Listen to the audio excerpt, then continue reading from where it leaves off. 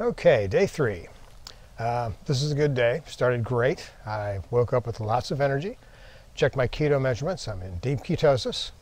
So my PKA is turned off, my stem cells are turning on, and my Muse cells are running through the system. My Muse-AT, adipose tissue stem cells, are running through the system because I've turned to burning fat for my fuel.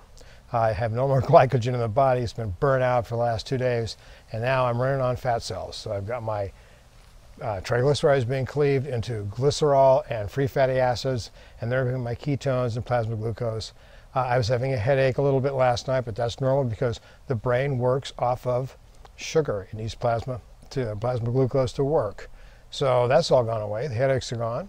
And I'm now in day 3. So this is a good day because now I can just get some stuff done, walk around, do some things. I'm going to go to the beach tonight and do a turtle walk because the turtles, the loggerhead turtles, are hatching out of their nests.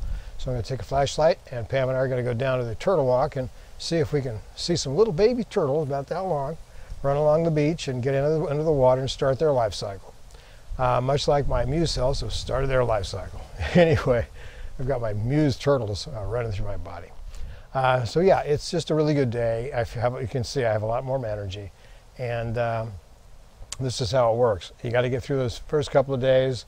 They're really a bother, boring mostly, a little headachy, a little sleepy. And I did have a nap today, but that's all part of it. When everybody's different, Other people go through these things. Pam goes through these things. She's up all day and all night. I love to sleep, so I just go to sleep. So it's your body chemistry, your genetic chemistry is completely different than anybody else. So even though I showed you the thing where I sleep in the bed all day long, not everybody does that. A lot of people just go to dry fast and drive to work every day. It's just, you're a little different. You got to know your body a little bit, and you'll know it after the first dry fast because it's kind of the same every dry fast. But yeah, so everything's fine. It's day 3, and you should be feeling a lot better today. So yeah, make sure to get out and get some walks and get that fresh air, get a little exercise because, doing this walking stuff, it actually pumps the lymphatic system to get toxins that have been taken out of the cells into the lymphatic system and flushed into the bowel so you can get rid of the stuff. So that's all part of it. Not vigorous exercise, although I've heard some people go to the gym and work out. I don't think it's probably necessary or probably a good idea. I think it's more a more relaxed scene where you just kind of just walk around, take a walk around the block, take a walk at the beach, take a walk in the woods.